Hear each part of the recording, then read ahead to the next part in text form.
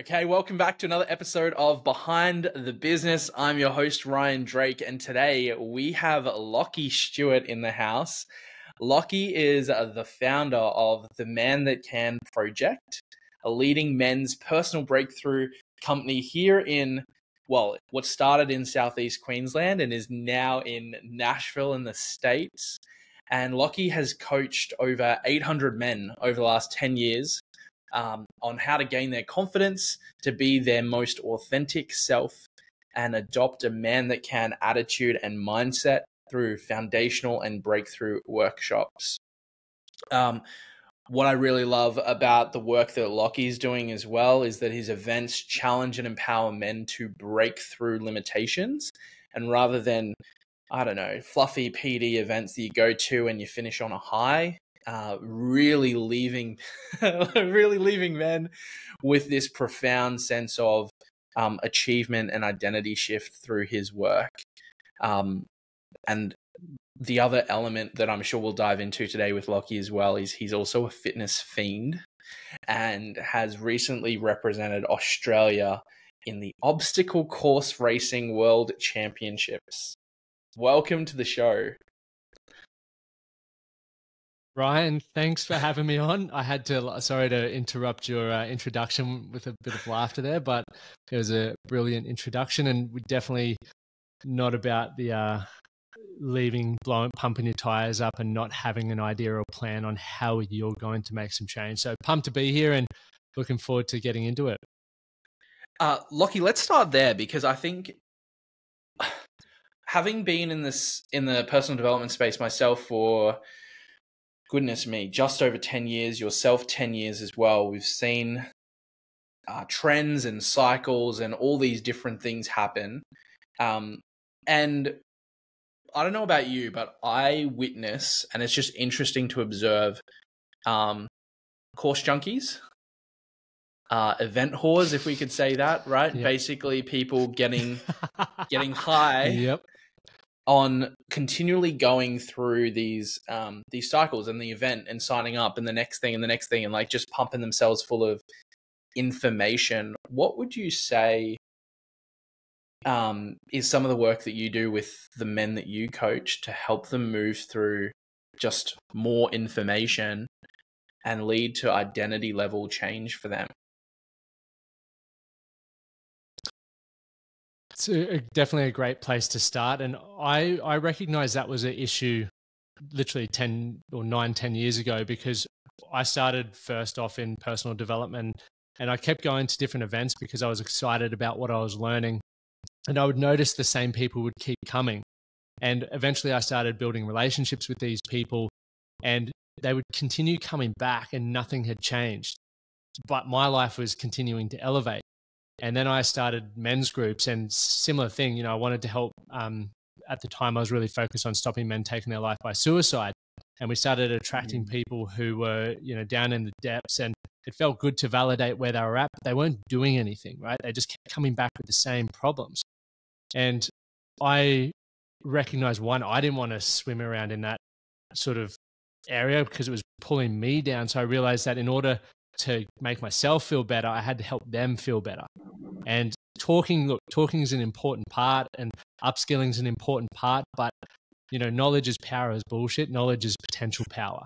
The implementation is what makes you powerful. So when you become an individual who starts working towards something, and we all got to set our own compass around what we feel we want in life, we then have to start learning the thing, right? Whatever that looks like. And then once we've then learned the thing, we have to start implementing it, right? Because once we start implementing it, we realize what the real holdup is. Because you could jump on Google right now, Ryan, and learn anything: how to launch an ad, how to overcome a limiting belief, how to get fit, how to drop 10 kilos, right? There's processes and formulas everywhere. But what stops people is the psychology and the implementation, which is the fear of X. And when people then go to do the thing and stop doing it, it's like, okay, why am I not doing that? And that's how we then get people to do that thing, because it's action-based. Let's push you through that. That's how people have personal breakthroughs, right? And I know we'll probably take the conversation in the area of fitness at some point, Ryan, because I saw on your Instagram, you just finished CrossFit this morning. And one thing that I love about CrossFit and training in general is that it pushes you to have those little wins, whether it's, lifting 0.25 more on a clean or doing a WOD a little bit faster. You're breaking limits, right? And you're proving to yourself you're more capable than you first thought. Yeah. And what would you've coached hundreds and hundreds of men over the last decade. And I think the men's work is very different from what I witness to be women's work. I have a lot of female clients as well who come and see me for different reasons. But I find, men face quite unique challenges today, particularly around this shift in identity on a societal level and their place. We know the rates of men's suicide in Australia and across the West. What would you say is the kind of the biggest thing that you see some of the men that come to you primarily struggle with? If you pull away at the situation and you're looking at the core thing that they often face, is there a consistent story or pattern that you end up seeing? Yes, and if we were to strip away, I guess, the specific situations, whether it's an obsession of work or avoiding, it's discipline. People, a lot of men will come to us. It's either their marriage is falling apart, they're burnt out at work, they're, overweight and run down. A lot of it happens because they know they want to be better. Most men know that they should be giving time to their partners or their families. Most men know that they should be exercising. Most men know that they should be working on their own stuff. But many of them aren't doing that. And it's because they're not doing that so many more issues are popping up in their life. Choosing to go to the pub on a Friday afternoon to blow off some steam instead of going home and helping the family at home. That's going to create more friction in your relationships, which then creates another problem. So we're looking at, I guess, men that are coming to us, they're looking for a solution, right? They're looking for a way to remove some pain from their life. And that's unique to every individual. And I guess we're all wired and hardwired to get away from pain. That's why we've created such a comfortable environment we live in, right? I know in Brisbane at the moment, it's like a ridiculous heat wave. And I guarantee most people are turning the aircon on. They're just getting comfortable, right? They don't want to sweat. They don't want to feel uncomfortable. Yeah. And it's the same. Sure. We've been minus 24 here in Nashville. The pool's froze over.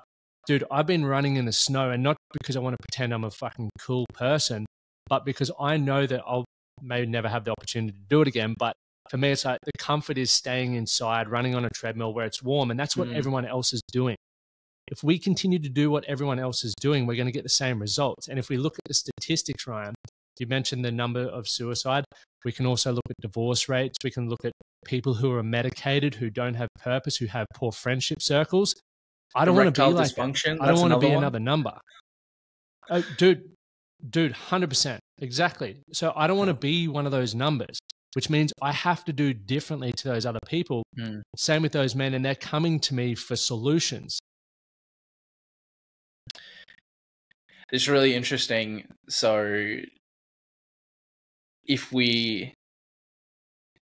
really interesting that you say discipline as well, because I was very curious about some of these statistics. Why is it that, and I isolate this to the West because we actually don't see disease rates and divorce rates in the East in the same way we experience it in Western countries. So if we keep it to that region, have you seen clips, Lockie, on socials about school kids in the 60s, like going and doing PE, and everyone is ripped? Like, your high school teenagers, they're just on the abs, they're doing the monkey bars, you're doing drills.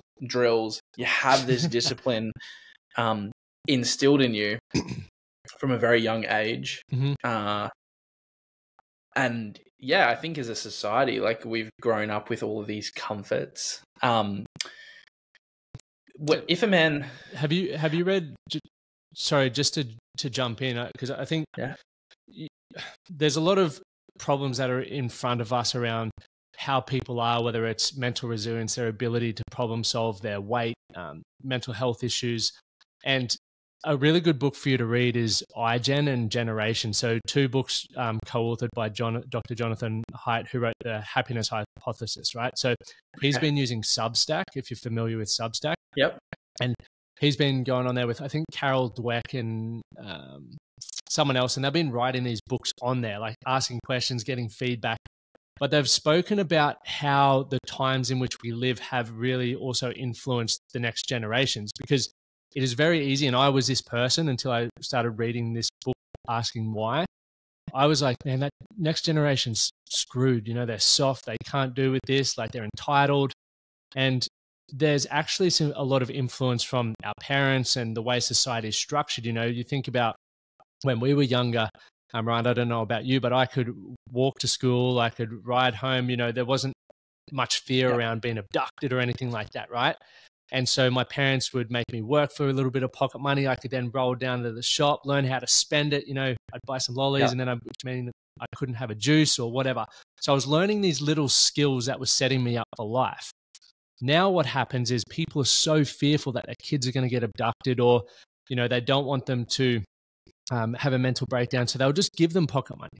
So they don't have to work for anything, but it's come from what we've been conditioned to believe. And we're only doing what we believe is going to best serve our children. However, we're taking away skill sets that then should be developing to function well in the real world. And so now you've got kids or teenagers, for example, who don't feel comfortable leaving their house, right? There's a whole city in Japan, not a whole city, but a community of people, about 500,000 people, that haven't left their house for over 6 months. I cannot remember the name of it now. But so the way the world's working is like, it's not a, you know, look, obviously we can look at the fact of, let's take responsibility. If I'm in a position where I am overweight and I don't feel comfortable in social situations, I'm struggling with social anxiety. Okay, I'm responsible for that. I need to develop those skills. Yes, of course. But for people who are maybe under 18 and who are at the, I guess, guidance of their parents, it's like, okay, as the parent, and I think this may be helpful for your audience, if you are a parent, are you over coddling your children and not allowing them to learn the lessons that allow them to be independent, to develop the ability to problem solve, to think critically about their actions? Like this, you know, we are worried. We're all worried about where the world's going, you and I both, and a lot of people, but what's the role that we're playing in is really important to think about it. And that's, for me, is like, we come back to our, I guess, you know, the influence that you have with your podcast and I have with mine and the people that I work with. I'm like, okay, yep, we get so much news. We see what's happening in the wars around the world, but we can't directly influence that. So let's stop using the fear of that to determine the decisions we're making at home. Yeah. Sorry for that tangent. I just felt I wanted to get that book in there for you. It's really interesting, and I'll add the book to the show notes, because there's so many implications of what you said. So what I've read about some of the things that are happening culturally in Japan is that you also have a decrease in the birth rate. You have people who are largely single, remaining single, not engaging on dates, and then also consuming passively. So you have influencers who are making $10,000-$15,000 a month live streaming themselves eating on Zoom. And it's just wild to me. So they eat in front of the camera for 3 hours a day, and they're just printing money because people don't want to go out and date. And so there's all these other social cues and fabric that break it down. It doesn't surprise me then that some people haven't left the house for so long. If we, and you know, the Japanese situation is very different. Of their suicide rate is just as high as Australia. Correct me if I'm wrong. No, and so I think there's other things happening there as well. But if we bring it back to Australia too, I think we do see it, and we see it at at a level now, like you mentioned, where there's participation awards handed out for everything. Teachers have, I guess, changed the pens that they use to mark, good answers versus incorrect answers. So you can't even use like red pen anymore in some situations. Oh my goodness. It's pretty wild, I guess. If you have a man then who has come to you and basically has said, Lockie, I don't have any discipline in my life, and I guess let's paint a realistic picture then. So what are some of the challenges men are facing at the moment? I know that men are afraid of dating in Brisbane. Like, I have friends who are really struggling to meet the right women, and then the women are saying, oh my gosh, like men in Australia, awful. Pornography, addictions. And so if we have someone knock on your door who is admitting and putting their hands up and saying, actually, look, I really need help because I recognize that my life's a mess, how would you start with them to instill that discipline? Because it might be totally foreign for them. So for me personally, when I look at discipline, people are disciplined. Everyone's disciplined. There's things that you're consistently doing that you maybe aren't even aware of. Even the fact that you're not keeping your word, you're disciplined at doing that. And that's how I would reframe it. Because in order to get on board with something, you need to find an area in your life where you're already doing it to go, oh, okay, I believe I can do that. That makes sense. Okay. So for example, let's use, I want to be more disciplined with going to the gym. My idea is that I want to get up at 5 a.m. and hit that, 5:30 CrossFit class. I'm just not disciplined. Whenever the alarm happens, I snooze and I've missed it. Okay, you're really disciplined at hitting the snooze button. So you need to find a way to remove the space between the action and the decision to do the action. If you allow time to do that, more often than not, you're going to talk yourself out of it because it's not a habit, right? You don't unconsciously do it. You allow yourself to go, it's cold out, or my knee's achy, or I need a little bit more sleep. And then when that starts happening, most people don't have enough control over their thoughts yet to be able to then talk themselves to do what they need to do. So I would start there, and then I look at what is the thing that you want to do and why is it important? The action. So for me, and for a lot of people, a lot of people are being diagnosed with ADHD at the moment. They say they can't focus. Okay, so for me, is it like, are we looking to remove the distraction, or are we looking to focus more? Most people are looking to focus more. They aren't removing distractions. Okay, I get distracted. I believe I'm very productive, but I also get distracted when there's distractions around. Mm-hmm. So when I understand and I'm aware of the things that are holding me back from doing the thing I said I wanted to do, aka not being disciplined, I work out how I can remove that distraction. Because the less things I have to think about stealing my focus, I can then do the thing that I said I was going to do. So going back to that example, I would say that I'm going to get up and do that 5 o'clock class. The next thing I could do is put my phone, a couple of meters away from the bed if you have a big enough room to do that. So you have to get out of bed to turn it off. Your feet have hit the floor. Now you're up. The second thing, if that doesn't work for you, you then continue stacking like you would with habits. You go, okay, well, if I need a little bit more accountability, I might have someone that I've got to meet at the gym at 5:30 and they're going to hold me accountable. There's a consequence, right? You might have a friend, right? And this is where, I guess paying for coaches and mentors becomes a little bit more beneficial. But if it's a friend, sometimes depending on the standards of people that you're hanging around, but I would imagine the people listening to this show, Ryan, would have a certain set of standards where they would hold you accountable. But if they don't, you start then saying, hey, Ryan, I've missed the gym 3 times now, right? I'm really trying to develop the habit of getting to this CrossFit class with you. I know you're showing up, but I'm not. Every time I miss the gym now, I owe you $10, or find something that's painful, right? Most people are struggling financially, so taking some money out of their pockets. Why the gyms do the fee if you don't attend the class. I think so. Let's find a way to do that and put more pain. Yeah, put more pain behind the thing that you should be doing, but you're not doing. Because as we've said maybe 10 minutes ago, most people come to me because they're trying to get away from pain in their life. So when you understand that, you just create pain. Like, it may sound sadistic, but for me, it's how I achieve all the stuff that I'm doing. I'm just finding ways to create pain in my life to get closer to the pleasures that I want. And that works really well to be disciplined.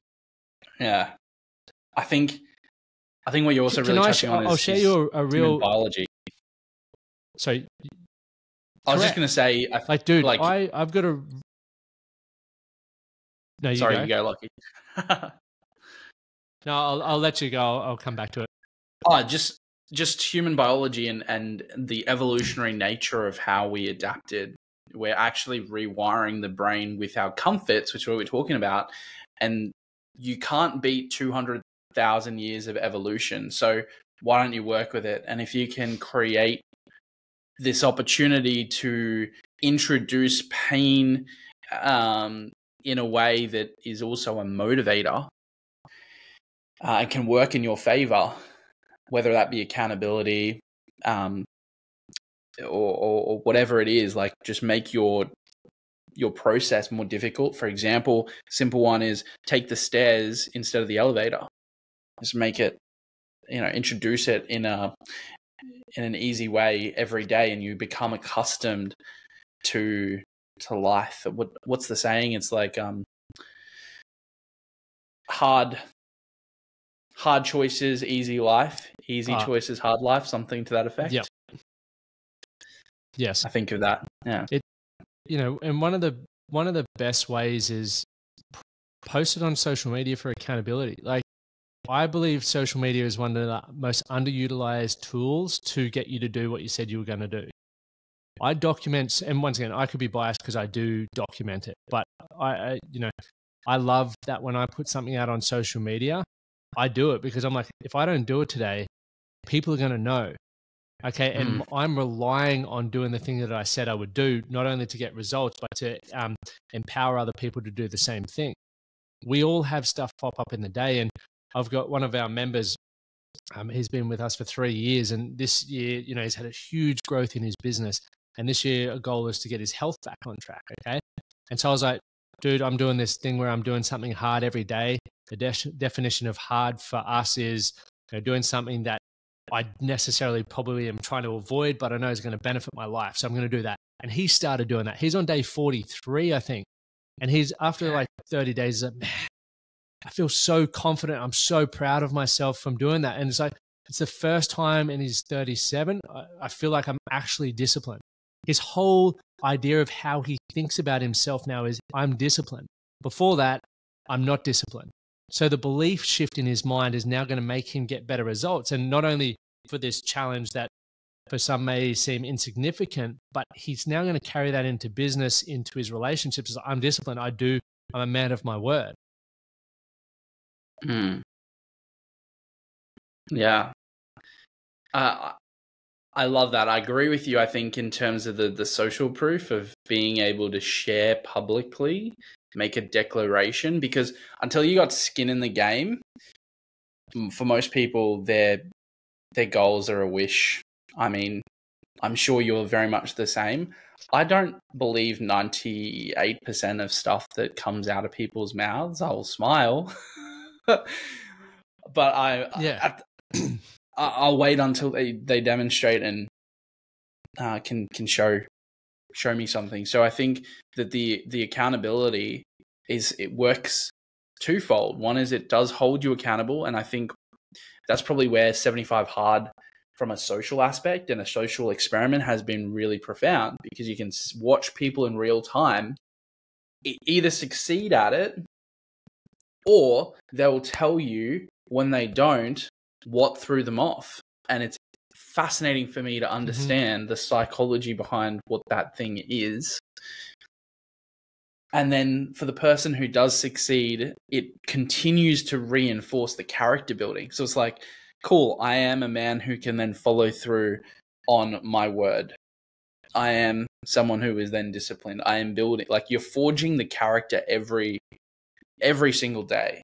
And I think every day presents 100 different opportunities to reinforce the person or the man that you want to become, as well as 100 other ways to throw you off course. And it's the battle. I guess what I find related to our early discussion too is that if on a whole, if we have people who, I guess, soft, just for lack of a better word, who don't lack the discipline, if you see the spike in diagnoses for ADHD, which again I find interesting if we look at statistics and historical stuff as well, but just understanding, even if you do have a diagnosis, fantastic, what are you going to do with that? Because it's knowledge can be turned into something. But if you recognize, okay, society as a whole, in business or life, if people are distracted and people can't do hard things, it has never been easier for you to succeed, I think. It's crazy. I definitely agree. When I walk around and I see obese dudes walking around who you can tell when someone's not confident, Ryan, like by the way they walk, the way they shake hands, whether they look you in the eyes. There's so many things, and I don't care whether people say that's old school. Bullshit. Because when I see a man who holds himself well, can look you in the eyes, can shake your hand, like he's strong, he's confident. And the benefit of that, and look, we can talk culturally and their influence, right, which is extremely important. But even from a health perspective, I see so many men who don't have enough muscle, right, for good health. The more muscle mass you carry on your body, the better metabolic health you will have.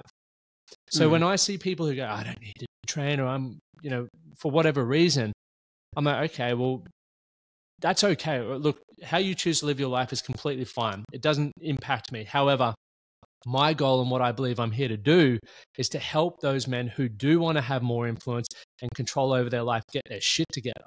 And the best place to start is by getting yourself in a position where physically you feel confident and empowered in who you are, because that then determines how you show up in a room, how you go to close a sale, how you go on a date, right? How you lead your family, all of those things.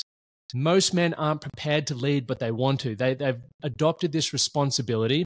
Once again, I'm a big believer in being the provider, but I've also got a wife who's extremely successful as well, and I love supporting her, and we support each other. So our relationship's a little bit different there, but I love to know that I can provide, okay?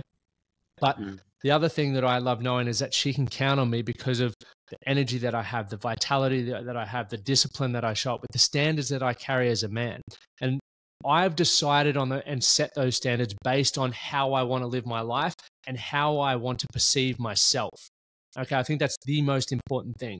So I'm not the person, Ryan, and I know in the beginning we had a little bit of a laugh about, like, I guess the soft style and fluffy style of men's coaching, and then there's like the Andrew Tates, right? And I think we can learn stuff from both sides. And I think for anyone, and David Goggins, right? 100%, those hard ass motherfuckers.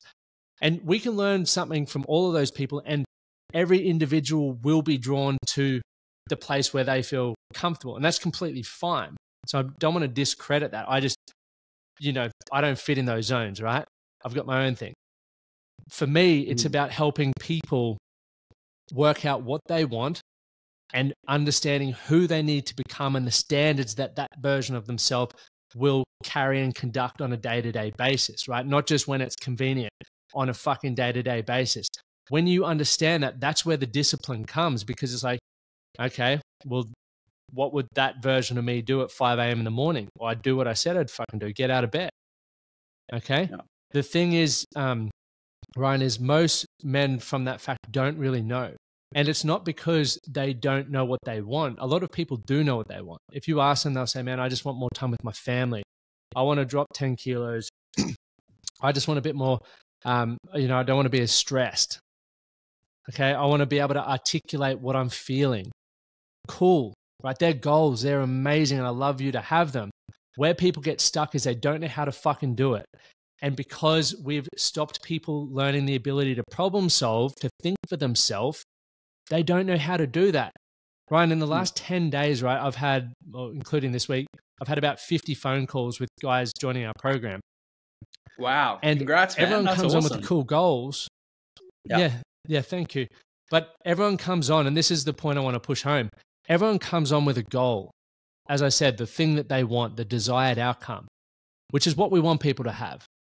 But they don't know how to get there. Like if you say, how do you get there? They don't know. It's like, what do you need to do on a daily basis to get that thing? If you want to improve your marriage, what does that mean? I don't know. Okay, well, we need to figure that out, because until we know, we've got no tangible thing for you to do or for me to hold you accountable on. And that's where people get stuck. They feel so overwhelmed that they just then do nothing. So for a lot of people listening, you may have an idea of what you want, but it's even, just the simple form for how to think about it is, what would you need to do today to get that result? For example, in business, if you want to get a new client, what do you need to do today? Well, need to have a sales call. Lockie, okay, can we use you as an example to do that? Could we use you as an example? Because I think one of the reasons why I was so excited to have you on the show is because you model it. And so just for context, guys, Lockie's just moved halfway around the world. So from Brisbane over to Nashville with his wife. He's competed for Australia in the obstacle course race, ran a marathon last year, runs his own podcast, coached hundreds of people. So he's juggling lots and lots of things. And also had to navigate the transition of life. So he mentioned earlier, it's negative 25 degrees outside, running in the snow. It's uncomfortably hard. Lockie, could you paint a picture for us in the context of either some of your own mental barriers that you're breaking through at the moment around things that you're facing in your business or life or marriage, and how you navigate that for yourself? Yeah, awesome. And I've got to realize, so I'll be very open. So last year I had my worst year in business in 8 years. I lost a lot of money, and that put me, and obviously then moving, it's expensive to move to the US with getting a house and the moving costs, flights, and then obviously the exchange rate is kicking me in the balls. So I came over here financially stressed. And because I'm really aware of that, I was able to navigate and have the conversations with my wife to share where I'm at, what's going on, what needs to happen in order for me to get X outcome, right? And that outcome was to not be financially stressed. Okay, we've moved across, chasing opportunity. It's very hard to experience opportunity when you're stressed. So I knew the one thing that I had to do was to get my business back, right, to where it was. I knew, right, I know what the downfalls are. I can't be drinking. I love whiskey. I'm in fucking bourbon country right here. Okay, but I knew I've committed to 12 months off the booze because I know what I can achieve when I'm off the booze. I've committed to the work hours, the number of calls, all the stuff, but I've also been able to communicate that with my wife and still make time for the things that are important. So we talk about, and you mentioned a moment ago, Ryan, all the things that can show up in a day. I know what I want, right? My one goal this year is to get our academy back to 300 members, which is about 80 grand a month. I know when I do that, I'm not going to be financially stressed anymore, and I can continue working on the other goals that I've set for myself. In order to get back to that, I have to be practicing and preaching what I'm doing. I got so comfortable 2 years ago where, habits didn't necessarily drop, but I wasn't making as many phone calls. I wasn't showing up in the way that I should have been showing up. I'd got slack with my communication, hence the drop. I'd lost my assertiveness. So I learned a very valuable and a very expensive lesson, but I've been also very fortunate with the people that I work with, very wealthy individuals, and they come to me looking for solutions, which means they have problems. I don't take for granted the fact that I get to learn their problems. They're in a position financially where I want to be, but I've seen the sacrifices that have been required or maybe not even required, that they have chosen to have in their life as a result.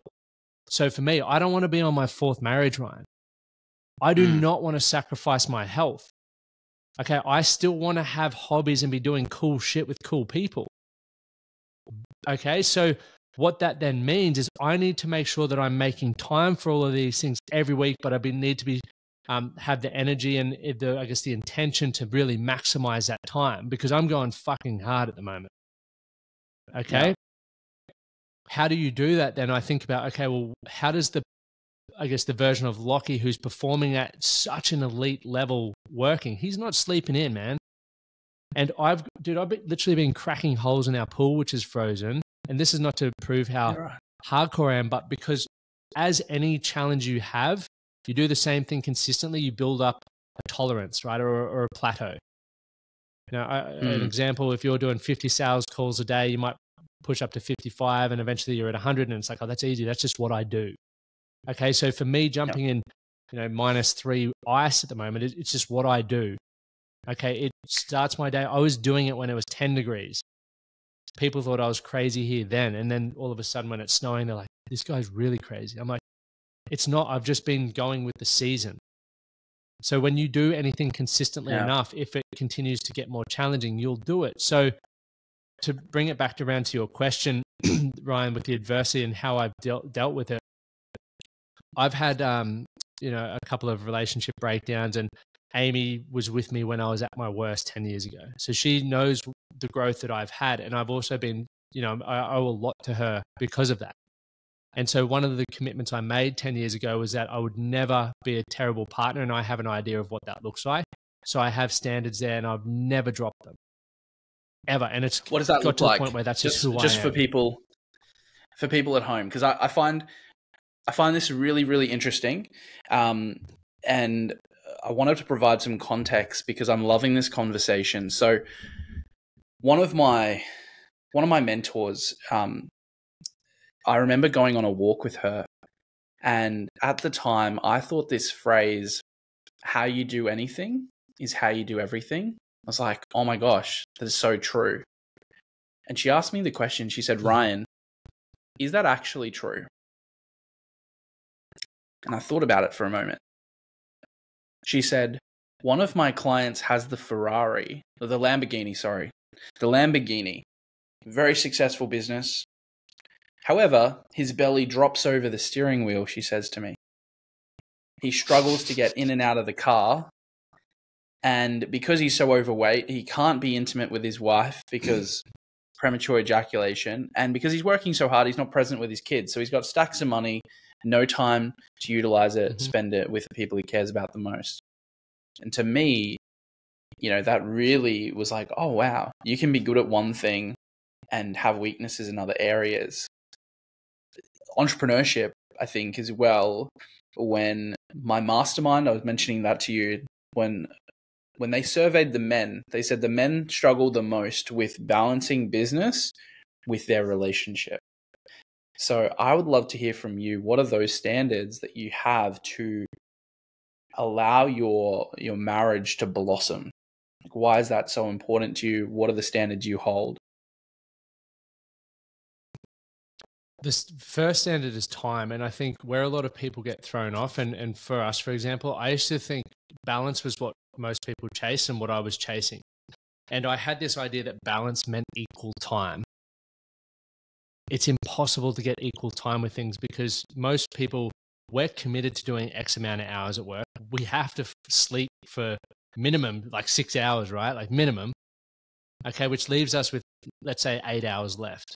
So if I'm wanting to train, if I'm wanting to invest time in my relationship, it's just not possible. So that then moves me from balance to intention. What do I, what are my wants, needs, and desires?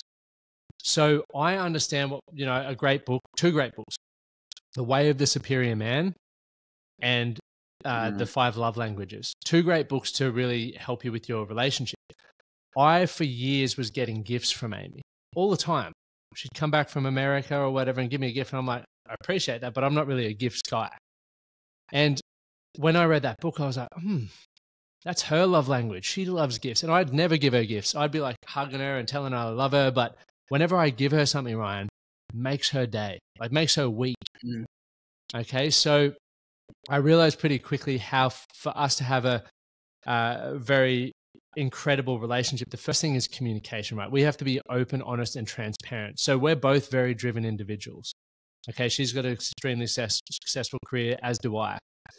And we just make sure that when we plan our week, we make time for each other. And sometimes we get a lot of time together, other times we don't. And obviously, I'm in a sprint at the moment, which means work a priority. But every week, we're still making time for each other. It's we're getting our date nights. We're doing it every fortnight. We're alternating who's in control of designing it.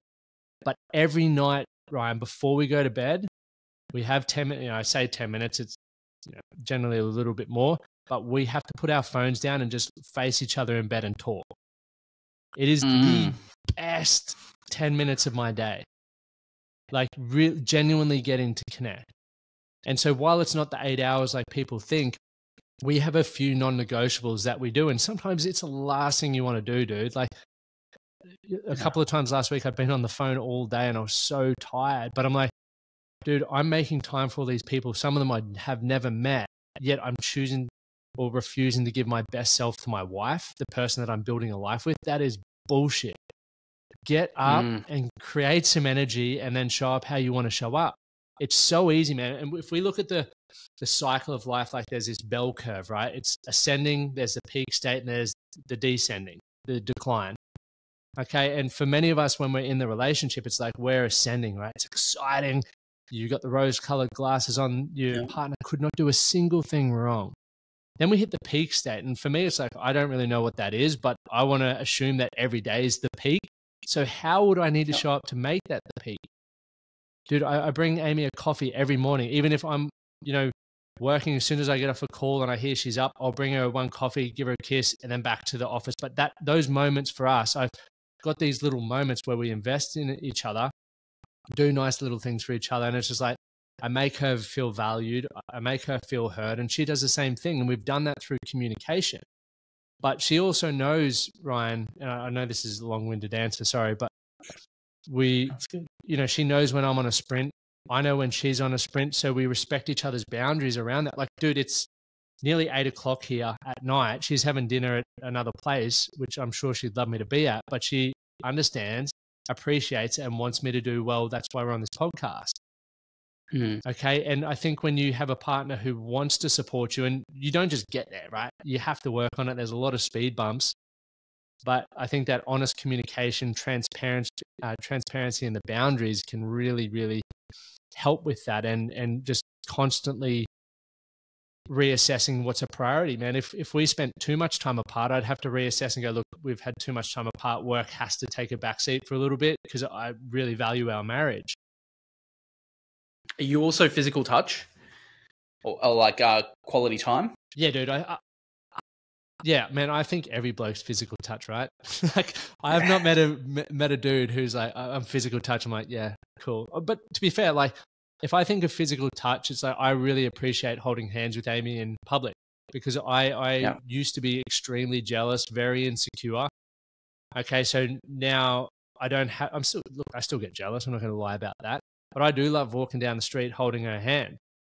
For me, that's nice. But also then intimacy is important as well because I feel like it's a time of like true vulnerability, true expression. And I think it's important. Yeah. You sound like you have a very similar arrangement with Amy as I do with my partner, Emily. And I love those 10, 15 minutes before bed. One of the things we introduced last year, Lockie, I'm not sure if you've heard this before. So I heard it introduced to me as MEAT, MEAT, and we changed it into... I'm not familiar. So I think it was TEAM, TEAM, and we changed it to MEAT, MEAT. And so what we call it is, this is our little team meeting. And because of work schedules, because we're finishing the day at different times, we're out, whatever it is. And even if I choose to stay up and work a little bit later, the significance of this has been very profound. I'll share what it is. Mm-hmm. So team, T being for touch. And so what you said, where we're looking at each other, but we're also touching. And there's the nervous system regulation that is occurring as well. You're syncing up your breathing, you're connecting your whatever emotions or things going on for you during the day. You're like, calm. Then E is education. So something you've learned in your day, you're just sharing, connecting on whatever that you found interesting to learn. A is appreciation. So then you're taking time to appreciate something for that day about your partner that you can acknowledge. Lockie, I'm so thankful that you brought me a coffee this morning. Actually, it made my day. And then M is metrics. So metrics being business and personal, good, bad, ugly. It's kind of like the high level, what's gone on for the day. But the valuable thing, this is what I found, it's like such a game changer for us. Metrics is also, hey, this triggers me. This frustrated me about the day. This was annoying. I didn't like when you said this. And the reason why this has been so profound for our relationship is, as men, where we're single focused, if we're in the work or we're doing something, for example, or we're out and something we've done has upset our partner, often for women, they might want resolution immediately in that moment. The problem with us is we don't know what's gone on. We're thinking about the single priority. So we actually have to shift focus to then be fully engaged in this thing, be present, resolve it. Now, however long that takes to be, because we got to come out of our presence with whatever it is, the work, doing something else, to then be present with her, to then context switch back into what we're doing can really disrupt. But also what we found for ourselves is that emotion in the immediacy of a trigger or an upset influences the conversation. So now as the man, we're like, whoa, what's going on? I don't know how you feel. Let's try to understand that first. So our relationship has evolved to, cool, can we pause that for the team meeting tonight? And what that's allowed us to do is go away and to reflect or think about whatever's happened.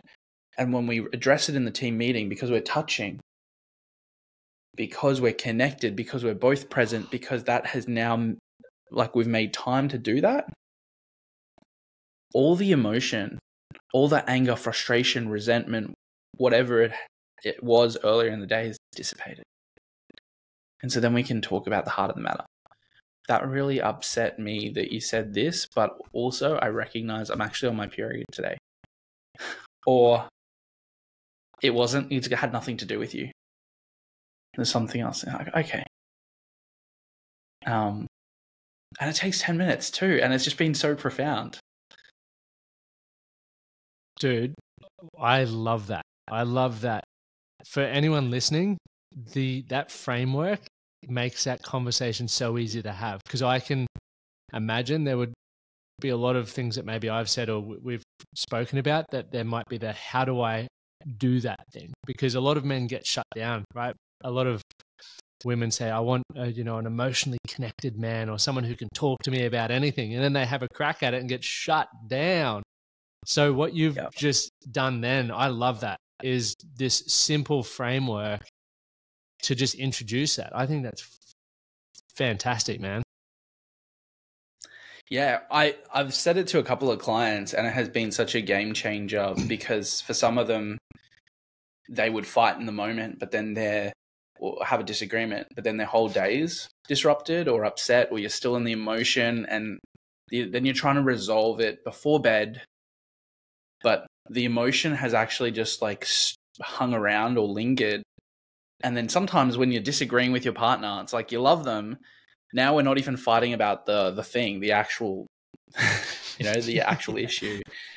And it has been such a game changer. The other one, funnily enough, we haven't personally tried this yet. I think I'm trying to convince my partner to do it. But someone said, try arguing whilst you're facing each other on the floor.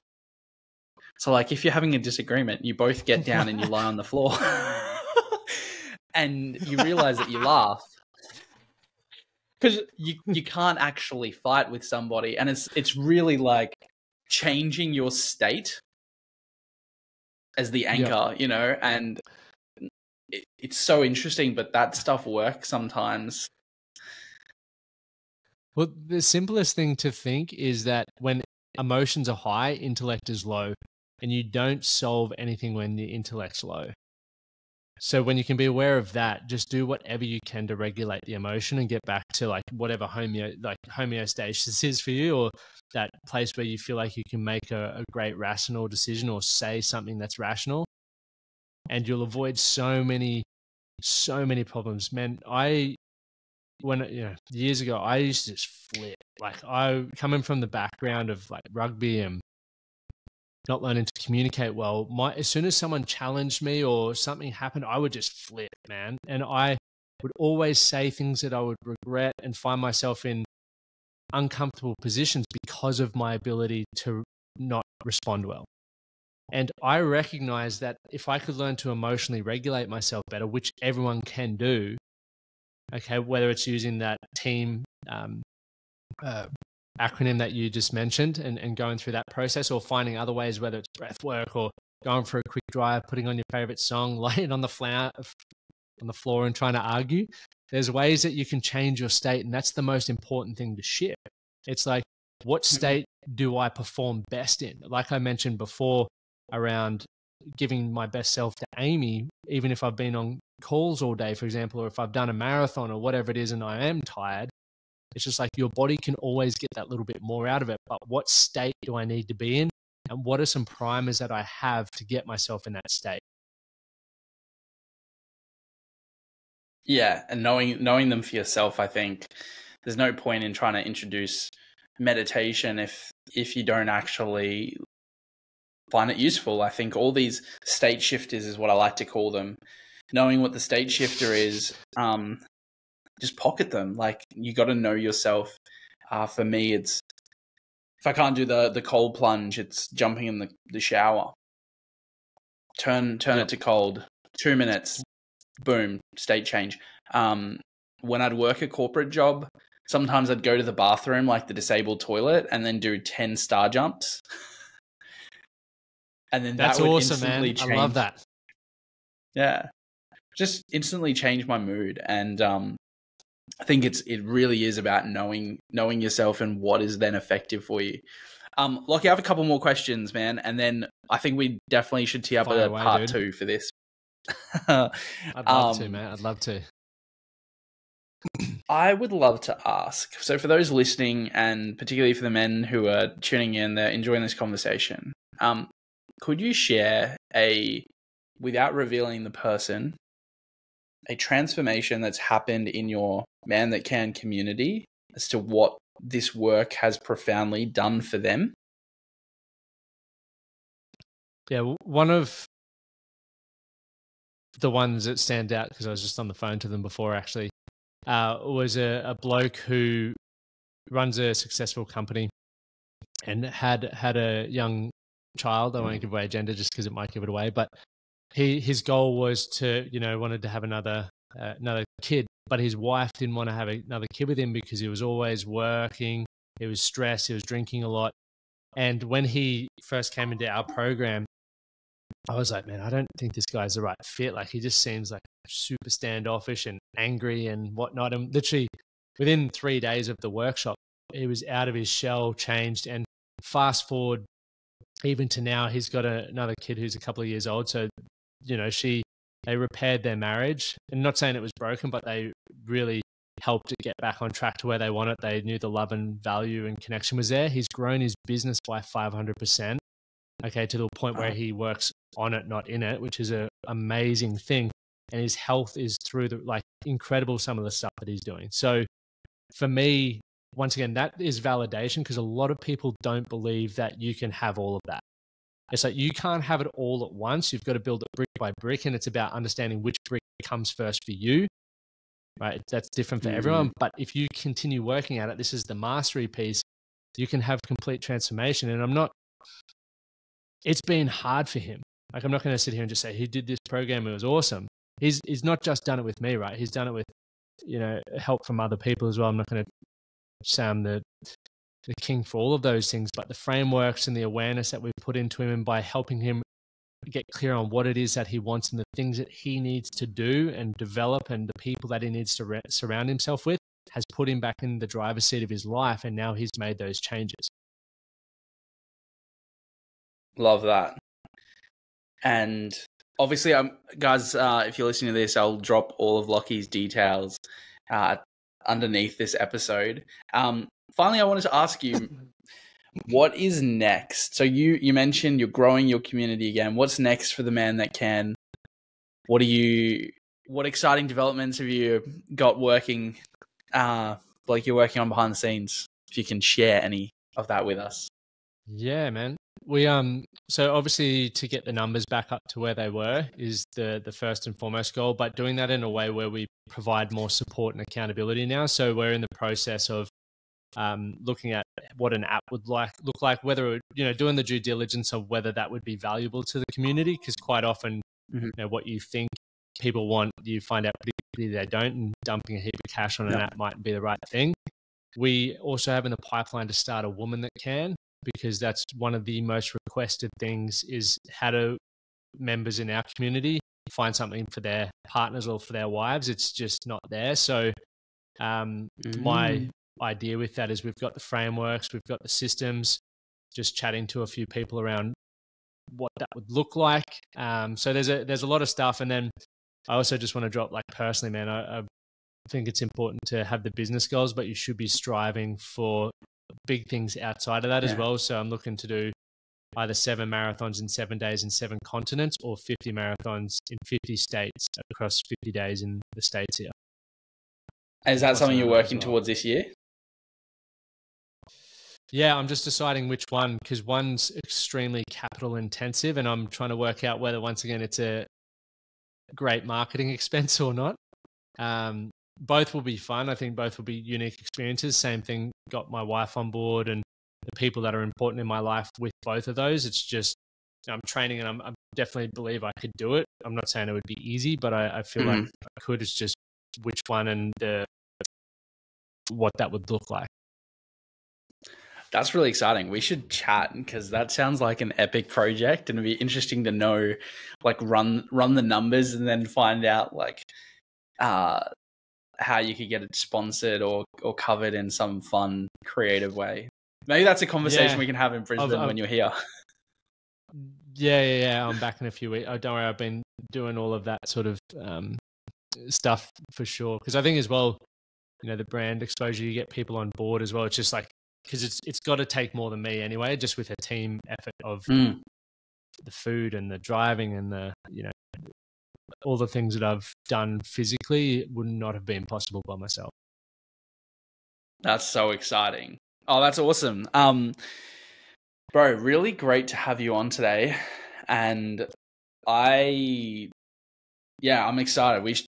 I'd love to tee this up in person when you're here in a few weeks, and like chat longer and have coffees and snacks, because there's a lot of different tangents we can take this conversation in. But man, thank you so much, guys. If you enjoyed this episode, I would love it if you were to share this and tag Lockie and myself. Lockie, where's the best place to get in touch with you? Just the manthatcanproject.com, and then my most active on Instagram is at Lachlan Stuart, Stuart. But Ryan, I also want to acknowledge you, dude. Like, I love people. It takes balls to put yourself out there and create I believe a podcast is an extremely vulnerable thing, because you're putting yourself out there for criticism, and I often find myself being put on the spot with questions and conversation. But the fact that you're doing it, and you're doing it really well, is something that inspires me. And I love hanging around people like yourself, people who just get after what they want. They don't sit on the sidelines and judge others. They just get it fucking done. Thank you.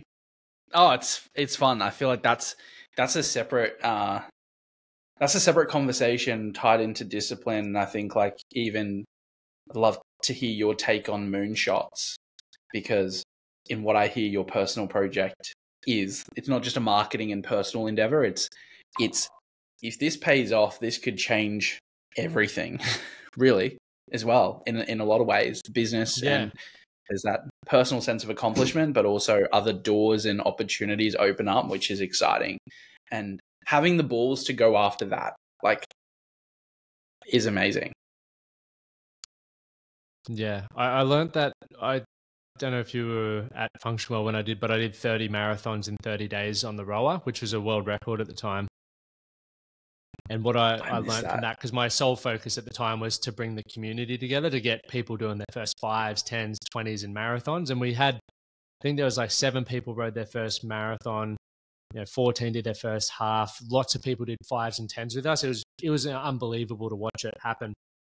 But what I recognized from that was there was a great opportunity to capture audiences and tell bigger stories and have a bigger impact. But at the time, I don't think I was looking for it, but I wasn't aware. But looking back, I'm like, damn, missed an opportunity there. So I've definitely got that foresight with the next thing as well.